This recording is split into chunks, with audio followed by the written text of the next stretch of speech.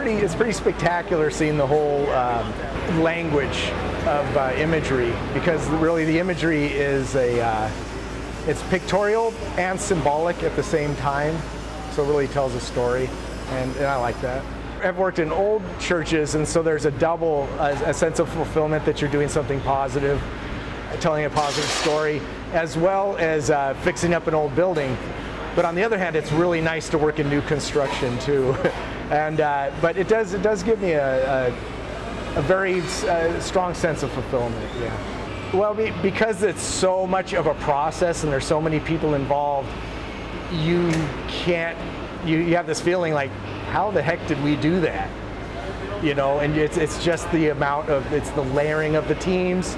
It's people I've worked with sometimes for 20 years, you have a common language with. It's really an overwhelming feeling, like it's more than what you think you could have done.